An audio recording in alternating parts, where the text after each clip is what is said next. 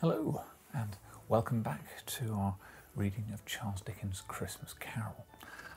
It's absolutely lashing outside with rain at the moment. You hear it pounding against the window in the kitchen.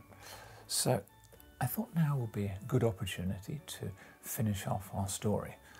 I realise we've not got far until Christmas now, so it has to be finished relatively swiftly for you to be able to get a benefit of it at this time of year. With that in mind, let's begin chapter 4, The Last of the Spirits.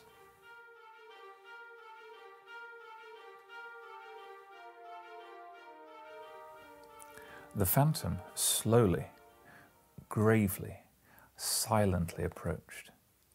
When it came near to him, Scrooge bent down upon his knee, for the very air through which the spirit moved, it seemed to gather in gloom and mystery.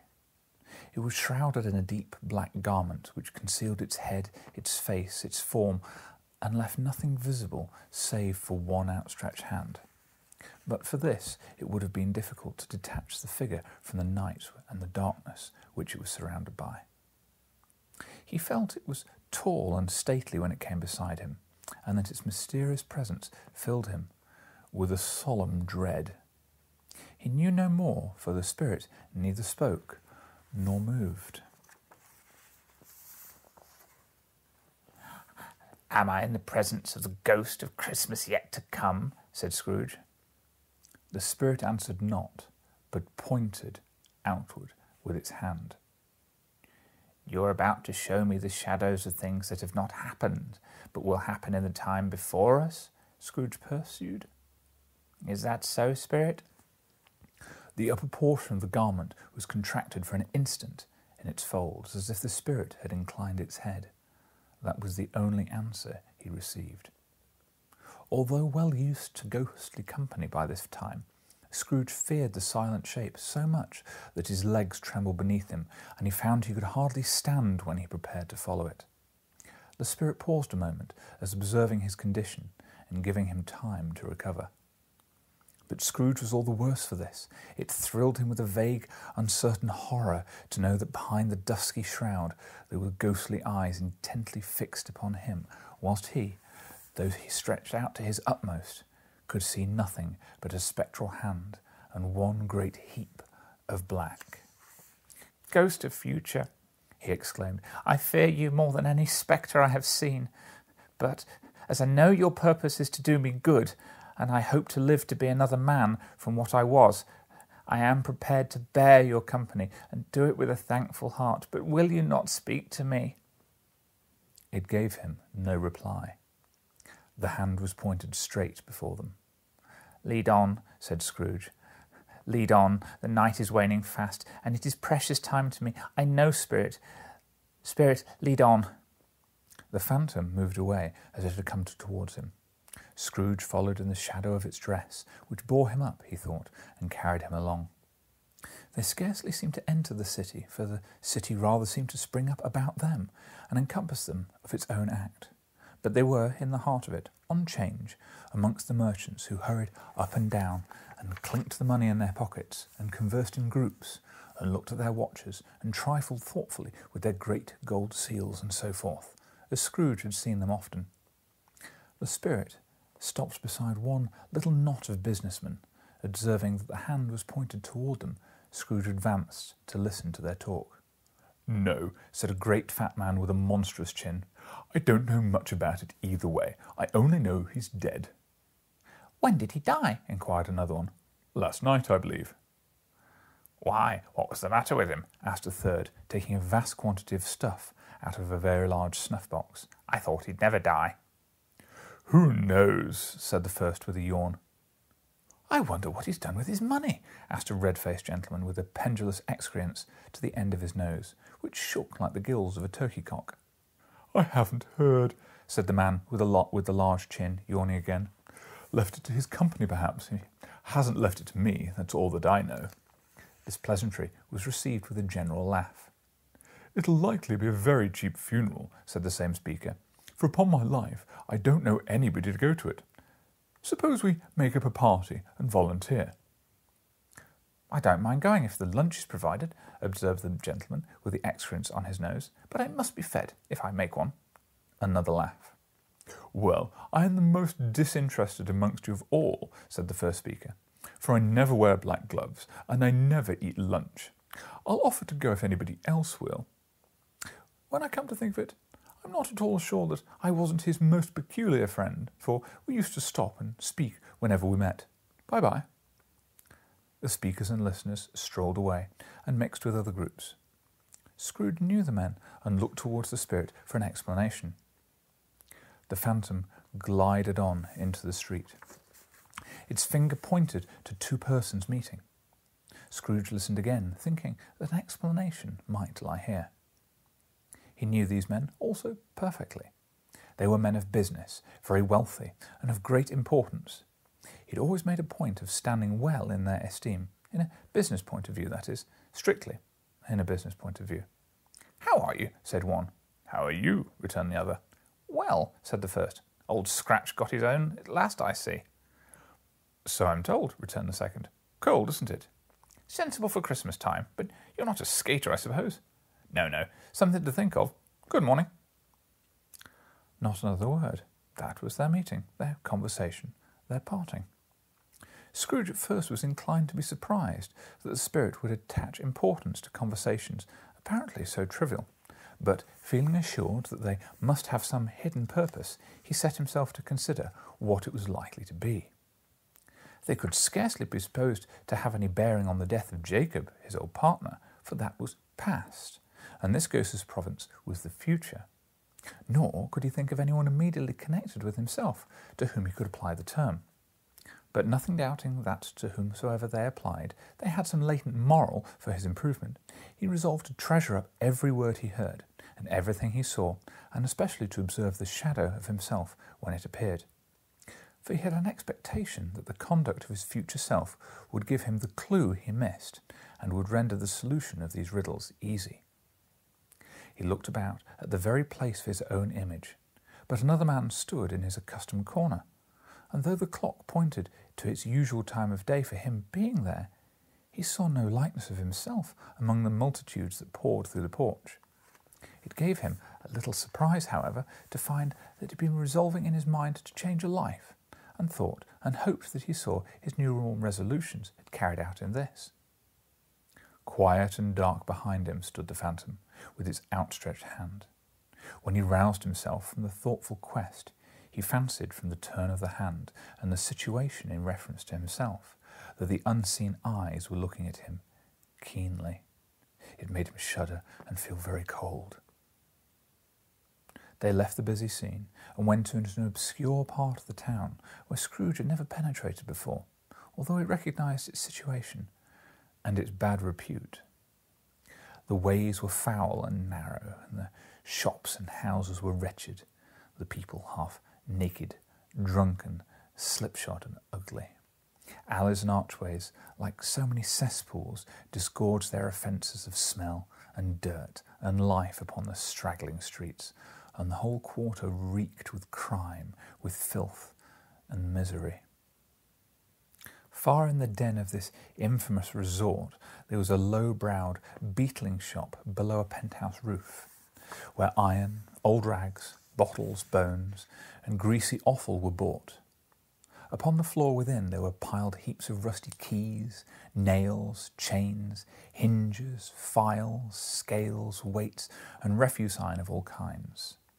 Secrets that few would like to scrutinize were bred and hidden in mountains of unseemly rags, masses of corrupted fat, and sepulchres of bones. Sitting in among the wares he dealt in, by a charcoal stove made of old bricks, was a grey-haired rascal, nearly 70 years of age, who'd screened himself from the cold air without by a frowsy curtain of miscellaneous tatters hung upon a line, and smoked his pipe with all the luxury of calm retirement. Scrooge and the phantom came into the presence of this man, just as a woman with a heavy bundle slunk into the shop. She had scarcely entered when another woman, similarly laden, came in too, and she was closely followed by a man in faded black, who was no less startled by the sight of them than they had been upon recognition of each other. After a short period of blank astonishment in which the old man with the pipe had joined them, they all three burst into a laugh. "Let the charwoman alone be the first," cried she who entered first. "Let the laundress alone be the second. Let the undertaker's man come to be the third. Look here, old Joe, here's a chance, if we haven't all three met here without meaning it." "You couldn't have met in a better place," said old Joe, removing the pipe from his mouth. "Come into the parlour. You were made free of it long ago, you know, and all the other two aren't strangers. Stop till I shut the door of the shop. Ah, how it shrieks! There ain't a rusty bit of metal in this place on its own hinges, I believe, and I'm sure that there's no such old bones in here as mine. Ha, ha! We're all suitable to our calling. We're all well matched. Come into the parlour. Come into the parlour." The parlour was the space behind the screen of rags. The old man raked the fire together with an old stair-rod, and having trimmed his smoky lamp, for it was night, with the stem of his pipe, put it in his mouth again. Whilst he did this, the woman who had already spoken threw her bundle on the floor and sat down in a flaunting manner on a stool, crossing her elbows on her knees, and looking with bold defiance at the other two. "What's odds, then? What's odds, Mrs. Dibbler?" said the woman. "Every person has the right to take care of themselves. He always did." "That's true indeed," said the laundress. "No more so." "Why, then, don't stand about staring as if you was afraid, woman. Who's the wiser? We're not going to pick holes in each other's coats, I suppose." "No, indeed," said Mrs. Dibbler and the man together. "We would hope not." "Very well, then," cried the woman. "That's enough. Who's the worse for the loss of a few things like these? Not a dead man, I suppose?" "No, indeed," said Mrs. Dibbler, laughing. "If he wanted to keep him after he was dead, the wicked old screw," pursued the woman, "why wasn't he natural in his lifetime? If he had been, he'd have had someone to look after him when his death struck, instead of lying gasping out his last there, alone, by himself." "There's the truest word that was ever spoken," said Mrs. Dibbler. "It's a judgment on him." "I wish it was a little heavier judgment," replied the woman. "And it should have been, you may depend on it, for if I could have laid my hands on anything else... Open that bundle, old Joe. Let me know the value of it. Speak plain. I'm not afraid to be first, nor afraid to see for them to see it. We know pretty well that we were helping ourselves before we met here, I believe. It's no sin. Open the bundle, Joe." But the gallantry of her friend would not allow this, and the man, faded in black, mounting the breech first, produced his plunder. It was not extensive. A seal or two, a pencil case, a pair of sleeve buttons, and a brooch of no great value were all. They were severely examined and appraised by old Joe, who chalked the sums up as he was disposed to give each upon the wall, and added them up and totalled what he'd found when there was nothing more to come. "That's your account," said Joe, "and I wouldn't give another sixpence if I was to be boiled or not for doing it. Who's next?" Mrs. Dibbler was next. Sheets and towels, a little wearing apparel, 2 old-fashioned silver teaspoons, a pair of sugar tongs, and a few boots. Her account was stated on the wall in the same manner. "I always give too much to the ladies. It's a weakness of mine. That's why I'll ruin myself," said old Joe. "That's your account. If you asked me for another penny and made it an open question, I'd repent of being so liberal and knock off half a crown." "And now undo my bundle, Joe," said the first woman.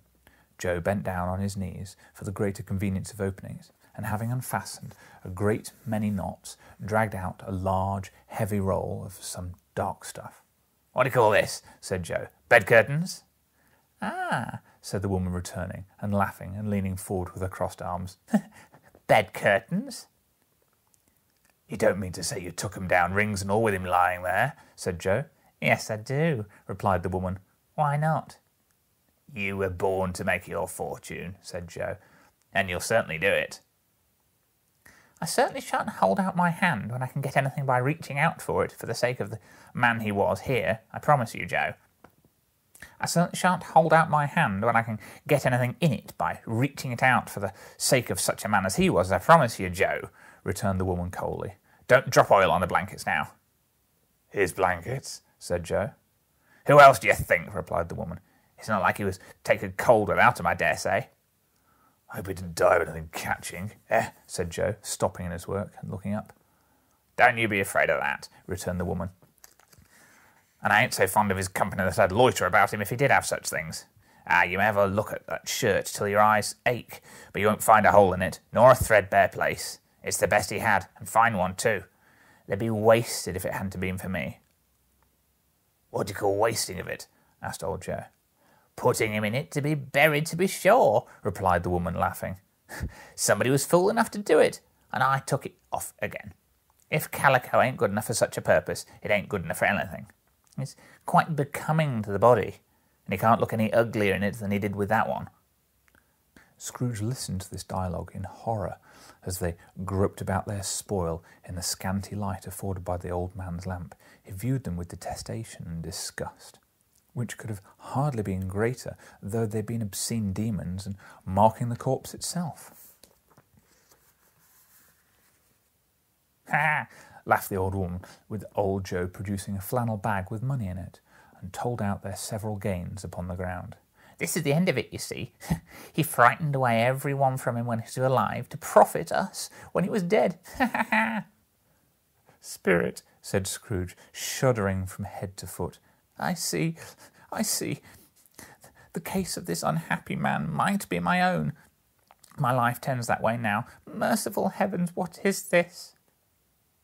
He recoiled in terror, for the scene had changed, and now he almost touched a bed, a bare, uncurtained bed, on which, beneath a ragged sheet, there lay something covered up, which, though it was dumb, announced itself in an awful language. The room was very dark, too dark to be observed with any accuracy, though Scrooge glanced round it in obedience to the secret impulse, anxious to know what kind of room it was. A pale light, rising in the outer air, fell straight upon the bed, and on it, plundered and bereft, unwatched, unwept, uncared for, was the body of this man. Scrooge glanced towards the phantom. Its steady hand was pointed to the head. The cover was so carelessly adjusted that the slightest rising of it, the motion of the finger upon Scrooge's part, would have disclosed the face. He thought of it, felt how easy it would be to do, and longed to do so, but had no more power to withdraw the veil than dismiss the spectre at his side.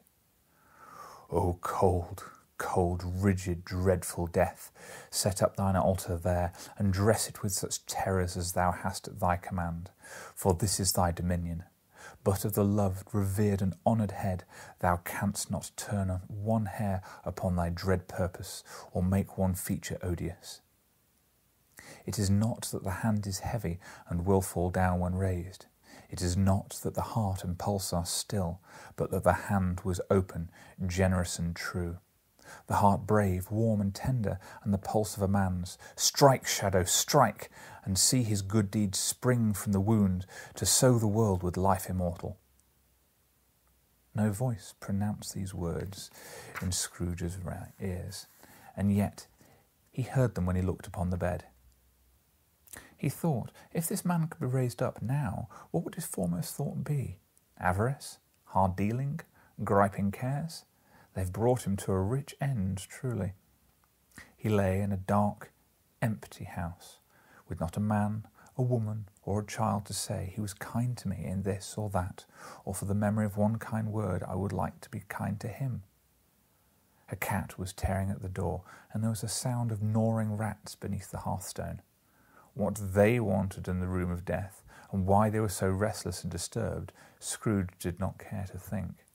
"Spirit," he said, "this is a fearful place. In leaving it, I shall not leave its lessons. Trust me, let us go." Still the ghost pointed with an unmoved finger to the head. "Yes, I understand you," Scrooge returned, "and I would do it if I could, but I have not the power, Spirit. I have not the power." Again it seemed to look upon him. "If there is any person in the town who feels emotion caused by this man's death," said Scrooge, quite agonized, "show me that person, Spirit, I beseech you." The phantom spread its dark robe before him for a moment, like a wing, and withdrawing it, revealed a room by daylight, where a mother and her children were. She was expecting someone, and with anxious eagerness, for she walked up and down the room, started at every sound, looked out from the window, glanced at the clock, and tried, but in vain, to work with her needle, but could hardly bear the voices of the children in their play. At length the long-expected knock was heard. She hurried to the door and met her husband as the man whose face was careworn and depressed, though he was young. There was a remarkable expression on it now, a kind of serious delight of which he felt ashamed, which he struggled to repress. He sat down to the dinner that had been hoarding for him by the fire, and when she asked him faintly what the news, which was not until after a long silence that he appeared embarrassed how to answer. "Is it good," she said, "or bad, to help him?" "Bad," he answered. "We are quite ruined?" No, there is hope yet, Caroline." "If he relents," she said, amazed, "there is. Nothing is past hope if such a miracle has happened." "He's past relenting," said her husband. "He's dead." She was a mild and patient creature, if her face spoke the truth, but she was thankful in her soul to hear it, and she said so with clasped hands. She prayed forgiveness with the next moment, and was sorry, but the first was the emotion of her heart. "What the half-drunken woman whom I told you last night said to me when I tried to see him and obtain a week's delay was that I thought it was a mere excuse to avoid me. Turns out to be quite true. He'd not only been very ill, but was dying then." "To whom will our debt be transferred?" "I don't know, but before time we shall be ready with the money, and even though we're not, it will be a bad fortune indeed to find some merciless creditor in his successor. We may sleep tonight with light hearts, Caroline." Yes, soften it as they would, their hearts were lighter. The children's faces, hushed and clustered round to hear what they so little understood, were brighter, and it was a happier house for this man's death.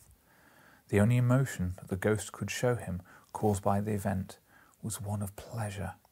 "Let me see some tenderness connected with that death," said Scrooge, "or that dark chamber spirit which we've left just now will be with forever me." The ghost conducted him through several streets, familiar to his feet, and as they went along, Scrooge looked here and there to find himself, but nowhere was he to be seen. They entered poor Bob Cratchit's house, the dwelling he'd visited before, and found the mother and children seated round the fire. Quiet, very quiet. The noisy little Cratchits were as still as statues in one corner, and sat looking up at Peter, who had a book before him. The mother and daughter were engaged in sewing, but surely they were very quiet. And he took a child and set it before him in their midst. Where had Scrooge heard those words? Had he not dreamed them? The boy must have read them out, as he and the spirit crossed the threshold. Why did he not go on? The mother laid her work upon the table and put her hand upon her face. The colour hurts my eyes," she said. "The colour? Ah, poor Tiny Tim." They're better again now," said Cratchit's wife. "It makes them weak by candlelight, and I wouldn't show you my weak eyes to your father when he comes for the world. It must be near his time." "Past it rather," Peter answered, shutting up his book. "But I think he walked a little slower than he used to these last few evenings, Mother." They were quiet again. At last she said in a steady, cheerful voice that only faltered once, I've known him walk with Tiny Tim upon his shoulder very fast indeed." "So have I," cried Peter, "often." "And so have I," claimed another, and so said all. "But he was very light to carry," she resumed, intent upon her work. "And Father loved him so, and it was no trouble. And there is your father at the door." She hurried to meet him, and little Bob, in his comforter, he had need of it, poor fellow, came in. His tea was ready for him on the hob, and they all tried who should help him to it most. When the two young Cratchits got upon his knees and laid, each child a little cheek against his face, as if they would say, "Don't mind it, Father, don't be grieved." Bob was very cheerful with them, and spoke pleasantly to all the family. He looked at the work upon the table, and praised the industry and speed of Mrs. Cratchit and the girls. "They will be long done before Sunday," he said. "Sunday? You went today then, Robert?" said his wife. "Yes, my dear," returned Bob. "I wish you could have gone. It would have done you good to see how green the place is. But you'll see it often. I promised him that I would walk on a little Sunday." "My little child," cried Bob. "My little child." He broke down all at once. He couldn't help it. If he could have helped it, he and his children would have been further apart perhaps than they were. He left the room and went upstairs to the room above, which was lighted carefully and hung with Christmas. There was a chair set close beside the child. There were signs of one having sat there recently. Poor Bob sat down on it, and when he thought a little and composed himself, he kissed the little face. He was reconciled to what had happened, went down again, quite happy. They drew about the fire and talked, the girls and mother working still. Bob told them of the extraordinary kindness of Mr. Scrooge's nephew, whom he had scarcely seen but once, and whom, on meeting him in the street that day, and seeing that he looked "just a little down, you know," said Bob, inquired what happened to distress him. "On which," said Bob, "for he is the most pleasant-spoken gentleman you ever heard, I told him. 'I'm heartily sorry for you, Mr. Cratchit,' he said, 'and I'm heartily sorry for your good wife.' By the way, how do you think he knew? I don't know." "Knew what, my dear?" "That you were a good wife," replied Bob. "Everybody knows that," said Peter. "Well observed, my boy," cried Bob. "I hope they do." "Heartily sorry," said he, "for your good wife. If I can be of service to you in any way," he said, giving me his card, "that's where I live. Pray come to me." "Now it wasn't," cried Bob, "for the sake of anything that he might be able to do for us, so much for his kind way. It was just quite delightful. It really seemed as if he had known Tiny Tim and felt with us." I'm sure he's a good soul," said Mrs. Cratchit. "You would be sure of it, my dear," returned Bob, "if you saw and spoke to him. I wouldn't be at all surprised. Mark what I say, if he got Peter a better situation." "Only hear that, Peter?" "And then," cried one of the girls, "Peter will be keeping company with someone and setting up for himself." "Get along with you," retorted Peter, grinning. "It's just as likely as not," said Bob. "One of these days. But there's plenty of time for that, my dear. But however and whenever we part from company from one another, I'm sure none of us will forget poor Tiny Tim. Shall we? Our first parting that there ever was amongst us." "Never, father!" they all cried. "And I know," said Bob, "I know, my dears, that when we recollect how patient and how mild he was, although he was a little child, we shall not quarrel easily amongst ourselves and forget poor Tiny Tim in doing it." "No, never, father!" they all cried again. "I am very happy," said little Bob. "I am very happy." Mrs. Cratchit kissed him, and his daughters kissed him, and the two young Cratchits kissed him, and Peter and himself shook hands. Spirit of Tiny Tim, thy childish essence was a gift from God. "Spectre," said Scrooge, "something informs me that our parting moment is at hand. I know it, but I know not how. Tell me what this man was whom we saw lying dead." The ghost of Christmas yet to come surveyed him, as before, though at different times. He thought, indeed, there seemed no order to these latter visions, save that they were in the future, into the resorts of businessmen, but showed him not himself. Indeed, the spirit did not stay for anything, but went straight on, as to the ends just now desired, until besought by Scrooge to tarry for a moment. "This court," said Scrooge, "through which we hurry now, is my place of occupation, is, and has been for a length of time. I see the house. Let me behold what I shall be in days to come." The spirit stopped, and the hand was pointed elsewhere. "The house is yonder," Scrooge exclaimed. "Why do you point that way?" The inexorable figure underwent no change. Scrooge hastened to the window of his office and looked in. It was an office still, but not his. The furniture was not the same, and the figure in the chair was not himself. The phantom still pointed as before. He joined it once again, and wondering why and whither he had gone, accompanied it until they reached an iron gate, and he paused to look around before entering. A churchyard? Here then the wretched man whose name he had now to learn lay beneath the ground. It was a worthy place, walled in by houses, overrun by grass and weeds and growth of vegetation's death, not life, choked up with too much burying, fat with appetite, a worthy place. The spirit stood among the graves and pointed down to one. He advanced towards it, trembling. The phantom was exactly as it had been, but he dreaded what he saw a new meaning to its solemn shape. "Before I draw nearer to the stone to which you point," said Scrooge, "answer me one question. Are these the shadows of things that will be, or are they shadows of things that may be only?" Still the ghost pointed downward to the grave by which it stood. "Men's courses will foreshadow certain ends, to which, if persevered in, they must lead," said Scrooge. "But if the courses they departed from, the ends will change. Say it is thus with what you show me." The spirit was immobile as ever. Scrooge crept towards it, trembling as he went, and following the finger, read upon the stone of the neglected grave his own name, Ebenezer Scrooge. "Am I the man that lay upon the bed?" he cried upon his knees. The finger pointed from the grave to him and back again. "Oh no, spirit! Oh no, no!" The finger was still there.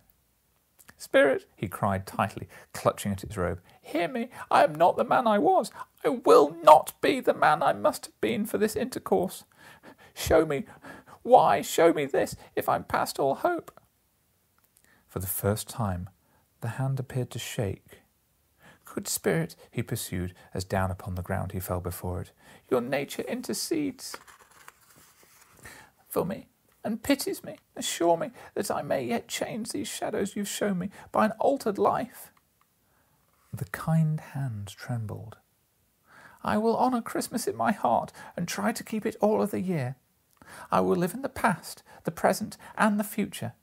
The spirits of all three shall strive within me. I shall not shut out lessons they have taught.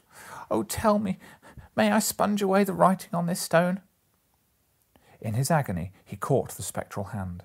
It sought to free itself, but he was strong in his entreaty and detained it. The spirit, stronger yet, repulsed him. Holding up his hands in one last prayer to have his fate reversed, he saw an alteration in the phantom's hood and dress. It shrunk, collapsed, and dwindled down into a bedpost. End of Stave 4.